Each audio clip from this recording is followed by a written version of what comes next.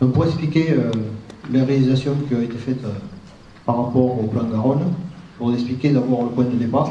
Le point de départ, c'est qu'en 2008, nous avons réalisé un programme d'aménagement de tous les espaces publics de notre village.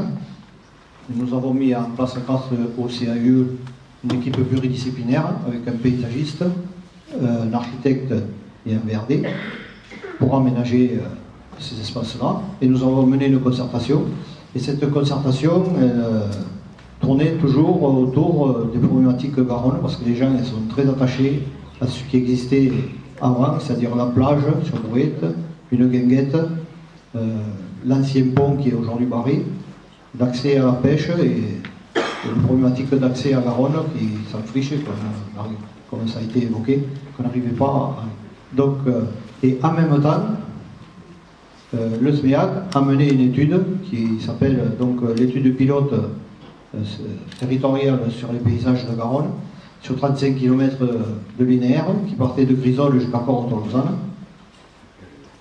et qui a mené aussi la concertation sur ce territoire-là. Donc les concertations des populations a mené toujours à parler de Garonne et des ambiances particulières qui étaient au bord de Garonne, et ces ambiances sensorielles. Donc il en a été sorti un concept, on peut dire, la promenade d'essence entre La Roche et Garonne. Donc on s'est emparé un petit peu de cette étude et on a mis nos équipes pluridisciplinaires sur le coup et on a travaillé, on a retourné, suivant les objectifs qui avaient été définis. Donc cette découverte sensorielle des ambiances paysagères de Garonne, les mises en scène du patrimoine délaissé, donc on retrouvait l'ancienne plage, les guinguettes, le pont, etc. Et une revisionnement du sentier vers le cimetière, puisque le talus de 70 mètres permettait d'avoir un point de vue sur la Garonne, donc il était identifié de pouvoir faire un belvédère. Donc il y a tout un tas de points qui ont été identifiés, qu'on retrouve là, qui étaient présents dans l'étude, qu'on a repris. Bon, on n'a pas tout réalisé, mais on a été 2 fois sollicité les financements du plan Garonne. Et aujourd'hui, nous avons réalisé tout ce qui est la partie basse, c'est-à-dire la liaison, tout ce qui est les 2 points rouges en bas, c'est l'école et la mairie. Donc la liaison entre l'école et la plaine des sports qu'on appelle tout, à partir de la passerelle qui a été réalisée. Bon, elle a été réalisée sur un pont existant en élargissant un trottoir, donc cette liaison est réalisée. Et après, nous avons fait un sentier qui longe toute la Tessonne et qui arrive jusqu'au point de vue au bout du camping. Le camping a été transformé en une aire de camping-car. Et ce sentier pédagogique, qui est la promenade d'essence, en fait, a été travaillé donc en partenariat avec le SMEAG, avec l'Adréal et avec M. Valette aussi, pour réaliser tous les totems, les explications, parce que ce sentier c'est à la fois ludique et pédagogique. On explique ce qu'est une piscine, on explique ce qu'est une zone humide, on met en valeur le patrimoine végétal avec la promenade des sols bleus qu'on appelle. Et ensuite on arrive au niveau du camping, de l'aire de camping-car, où il y a ce qu'on a appelé une clairière musicale, où on entend le bruit de l'eau, etc., où on se posait. Et en même temps, en partenariat avec Rando Loisirs, qui lui fait des départs de canoë, on a mis une rampe, et ça fait une halte nautique, et on peut naviguer sur Garonne à partir de Bourret, depuis Verdun-sur-Garonne, ou descendre jusqu'à la Confluence. Voilà un petit peu illustré ce qu'on a pu mettre en place. Bon, c'est mieux à voir sur place, mais voilà, c'est les totems. Et là, on voit la porte de Garonne, c'est un parking sur lequel on peut se poser. Et là, on a toute une explication pour arriver après sur l'allée des Platanes qui va jusqu'au vieux pont. Et la problématique, évidemment, comme on va parler avec Jérôme aussi, c'est comment aller de rive gauche à rive droite maintenant, en réhabilitant ce pont. C'est vrai que grâce à vous, à votre aide, on a pu travailler à l'échelon communal, mais on s'aperçoit qu'on est vite confronté à mettre autour de la table d'autres maîtrises d'ouvrage pour pouvoir élargir et pouvoir travailler sur une échelle plus large. Voilà. Donc ici, vous avez la photo du belvédère de Saint-Martin qu'on appelle. Donc ça crée de nouveaux points de vue sur les méandres de Garonne. Sur la gauche, on ne voit pas tout à fait, mais on voit aussi le vieux pont. Et là, pour faire la transition, on a la vision sur l'espace naturel sensible qui est géré par le département. Donc si vous voulez, je peux passer la parole à Jérôme qui va continuer l'explication. Donc voilà, je vais vous présenter moi la gestion écologique d'un site à bord de Garonne qui est le site de l'Espinassier, du nom du lieu-dit, qui arrive opposé donc, du bourg de Bourret. Donc je ferai un petit peu le contexte géographique dans un premier temps. Vous rappeler les éléments méthodologiques, comment en fait on poursuit une gestion écologique sur un espace naturel sensible. Je ne peux pas faire l'économie d'éléments méthodologiques. Et ensuite, je vous mettrai en lumière effectivement plusieurs exemples de ce qu'est une gestion écologique d'un site à bord de Garonne et la manière dont on essaie aujourd'hui de permettre une réappropriation du fleuve par les riverains. Voilà, donc en fait, la présentation que je vais vous faire là, c'est répond à la commande de l'Adréal et du SMEAG. En fait, c'est en gros comment en fait, une gestion écologique permet d'avoir un raisonnement linéaire sur le fleuve Garonne, d'une part, aussi d'avoir une complémentarité entre la rive gauche et la rive droite, en créant des synergies d'acteurs, des complémentarités d'acteurs. Et aussi, l'autre question que je vais poser en filigrane, c'est de savoir comment la gestion écologique façonne aujourd'hui les paysages de la Garonne. Les paysages d'aujourd'hui, certes, mais aussi les paysages de demain. Dans la Garonne, en Tarn-et-Garonne, il faut savoir qu'en Tarn-et-Garonne, on a deux Garonnes. On a une Garonne qui est beaucoup plus anthropisée à l'aval du plan d'eau de Syndicat de la Grave, à l'aval de la confluence entre le Tarn et la Garonne, avec le complexe hydroélectrique de Golfech, le complexe nucléaire, et une Garonne beaucoup plus naturelle à l'amont du plan d'eau. Quand on dit qu'elle est naturelle, c'est tout est relatif, on n'est pas sur une Garonne qui est originelle, mais une Garonne qui par contre comporte beaucoup plus d'annexes fluviales qui sont aujourd'hui perchées. Alors Philippe l'a dit tout à l'heure, en raison notamment de l'abaissement de la ligne d'eau, on a une incision du lit qui a fait que nos annexes fluviales sont malheureusement perchées aujourd'hui. On a une banalisation des milieux, alors on n'en a pas parlé, mais moi je le souligne chaque fois qu'on est en COTEC, en comité technique, notamment lié à l'arrivée des espèces exotiques envahissantes. Voilà, ça c'est un très gros enjeu sur le fleuve. On pourra en parler peut-être au cours de la journée. Donc on a une banalisation des milieux qui s'opère, on a aussi pas mal d'incivilité malheureusement sur le fleuve. Tout ça c'est lié à la fermeture des milieux et au fait que les populations riveraines ont tourné le dos au fleuve. Alors quand je parle des incivilités, c'est des dépôts sauvages, vous en avez tous constaté sûrement. Mais c'est aussi des pratiques que nous on essaie d'éviter autant que possible, à savoir les quads, les engins motorisés. Sachez notamment que le domaine public fluvial de la Garonne est interdit aux engins motorisés. Donc aujourd'hui, effectivement, nous, on a une politique dédiée pour mener une gestion écologique sur certains milieux. Et cette politique, dont j'ai employé encore un acronyme, voilà, je vais faire en sorte de ne pas l'employer trop, c'est la politique des ENS, espaces naturels sensibles. Les départements, tous les conseils départementaux de France ont la possibilité de mener une politique dite des ENS, des espaces naturels sensibles, c'est-à-dire de préserver, de gérer des espaces en vue de les ouvrir au public. Donc on n'est pas sur une mise sous cloche, ça c'est très important. On préserve, on gère et on fait autant que possible une ouverture maîtrisée au public. Donc on est un peu sur une ligne de crête parce que l'ouverture au public c'est compliqué. Il ne s'agit pas de mettre en péril nos potentialités environnementales. Vous savez que sur ces sites, des fois, il y a une faune et une flore inféodées. Et il faut effectivement préserver les potentialités de ces milieux, tout en permettant au grand public de s'approprier la nature, de permettre de la découvrir, de venir s'y balader à sa guise. Voilà. Donc la méthode pour mener une politique des ENS, c'est de planifier déjà, il faut savoir où c'est qu'on intervient. C'est aussi de maîtriser le foncier. Voilà, maîtriser le foncier, c'est essentiel. Et sur la Garonne, on est en grande partie sur le domaine public fluvial, le DPF. Et c'est ensuite de mettre en œuvre ce qu'on appelle le plan de gestion. Donc les plans de gestion, qu'est-ce que c'est un plan de gestion? C'est un document en fait qui permet de faire l'état des lieux, un diagnostic écologique, faunistique et floristique, souvent qu'on appelle 4 saisons, pour brosser toute l'étendue saisonnière. Après, on détermine des enjeux sur un site, le maître d'ouvrage détermine des objectifs à mener, et de ces objectifs, on décline un programme d'action, et souvent, dans le temps, en fait, on fait une évaluation des actions, donc des actions qui peuvent se passer sur 5 ans, sur 10 ans.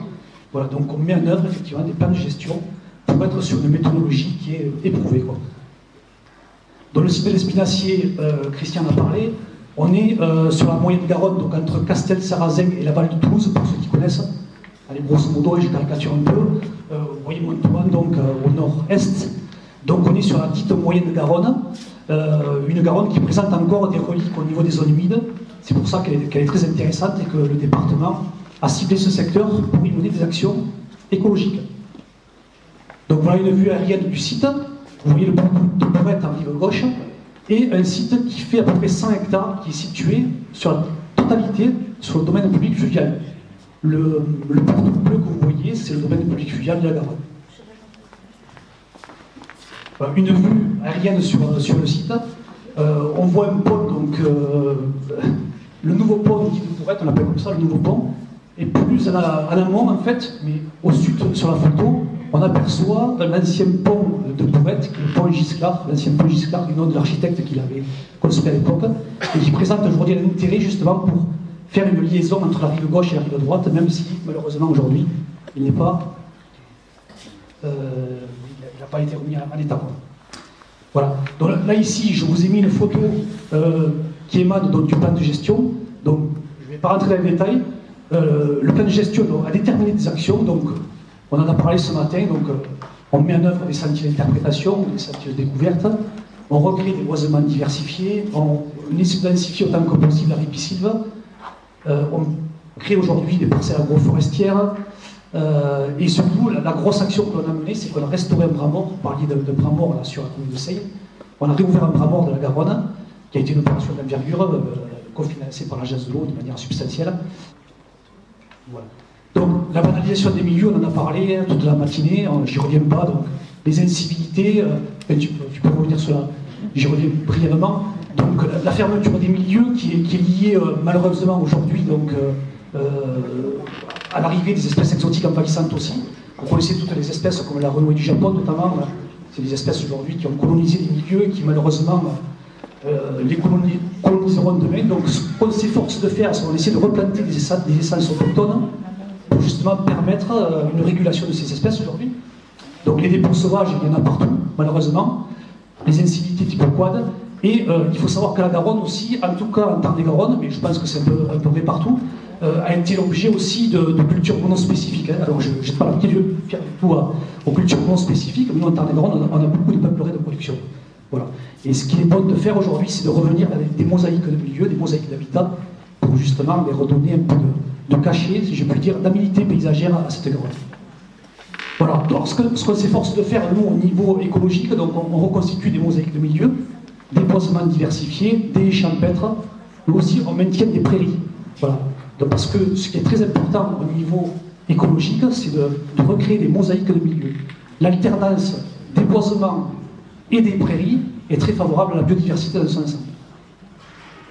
Voilà. Donc, pour ce faire, en fait, on intervient de deux manières. Soit, effectivement, on le fait de manière mécanique, soit on le fait avec de l'éco-pâturage. Philippe en parlait ce matin. L'éco-pâturage, c'est très chouette parce que, d'une part, on maintient les prairies, et ça a une grosse dimension pédagogique vis-à-vis notamment des jeunes publics, ouais, des scolaires. Voilà. Les zones humides à préserver ou restaurer. Donc là, sur ce site de l'Espinassier, on a réouvert un très grand bras mort de la Garonne. Donc vous posiez une question tout à l'heure de savoir effectivement comment on fait pour réouvrir une telle annexe fluviale. Et bien, le préalable, c'est effectivement, il faut s'inscrire dans la loi sur l'eau. Donc c'est la DDT qui nous donne toutes ces autorisations. Là, on est passé sur un dossier d'autorisation avec enquête publique pour pouvoir effectivement faire cette opération. Voilà. Donc, bien sûr, tout ça, ça participe à favoriser la biodiversité, puisqu'aujourd'hui, l'un des grands enjeux sur la Garonne, mais ailleurs, c'est aussi l'érosion de la biodiversité, vous le savez tous, on entend parler dans tous les médias. Donc, il s'agit de protéger tous les cortèges faunistiques et floristiques, j'insiste, autochtones autant que possible. Puisque je parlais d'espèces exotiques envahissantes, c'est non seulement sur la flore, mais c'est aussi sur la faune, évidemment. Donc voilà, c'est très important effectivement d'essayer autant que possible de réguler tout ce qui est espèces exotiques envahissantes, tant floristique que faunistique. Donc on a parlé de l'itinérance douce, donc nous on s'efforce de favoriser l'itinérance douce, bien évidemment. Ce qu'on appelle le slow tourisme, c'est un anglicisme, ou le tourisme durable, je préfère ce mot. Voilà, donc émergent partout effectivement des sentiers d'interprétation, autant que possible.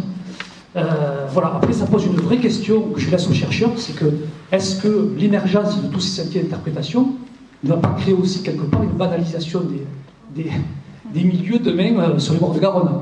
est-ce que justement il y a lieu de mettre en place une signalétique partout sur tous nos sentiers? Ça, c'est une vraie question aussi. Puisqu'on voit une hétérogénéité en plus des panneaux, des supports, il y a du bois, il y a du fer.